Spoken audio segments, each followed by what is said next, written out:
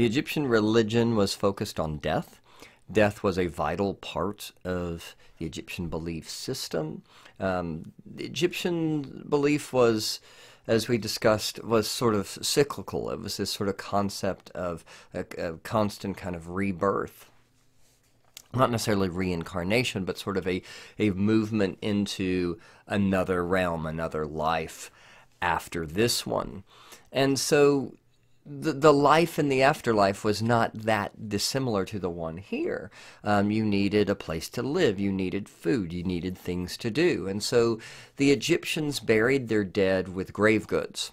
For the elite classes, these could be very, very elaborate.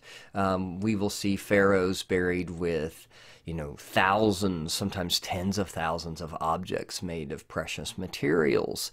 But all of these were meant to sort of serve a practical purpose. Chairs to sit on, games to play, weapons to hunt with in the afterlife. These all had to be provided. The earliest Egyptian tombs in the pre-dynastic period were called mastabas.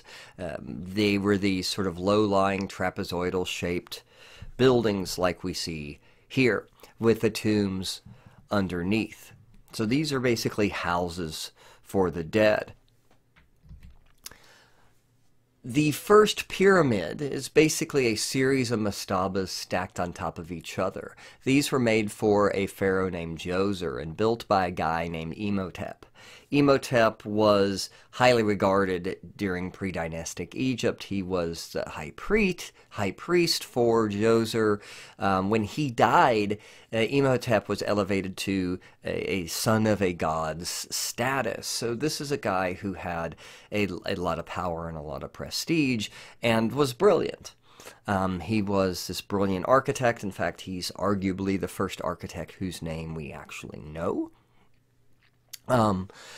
So, this is a guy of tremendous influence, and he created, by all accounts, the first pyramid.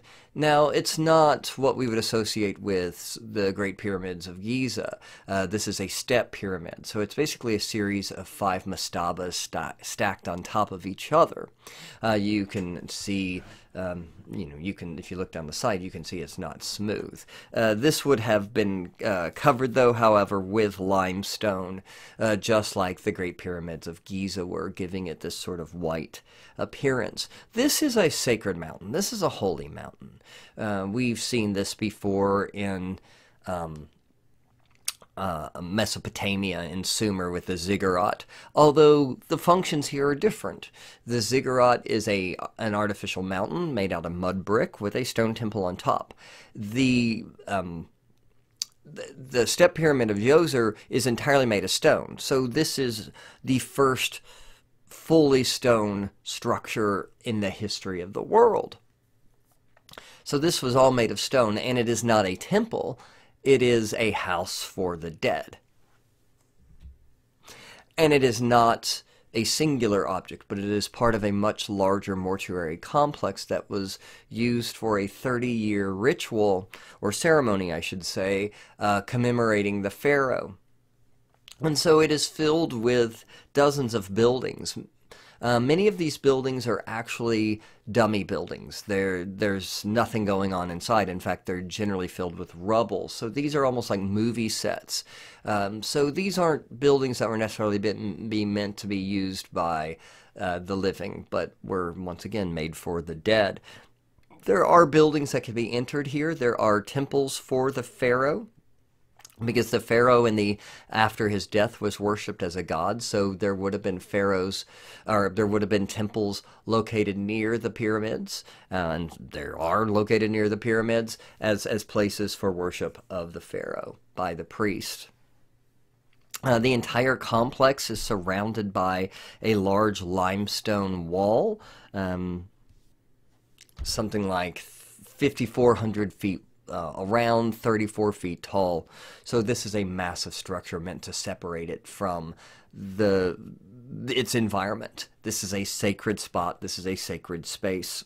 There are 14 doors, 13 of them being artificial, placed around the walls. There's only one true entrance into this structure. The facades of the building are decorated with columns. On the left, we see columns with capitals resembling papyrus plants. These are symbols of Lower Egypt, as we've already talked about. And on the right, we see fluted columns. These are meant to resemble reeds. Egyptian columns were based on plant forms. So we're going to see papyruses, we're going to see lotus flowers, we're going to see reeds, we're going to see lots of sort of vegetal kinds of decoration.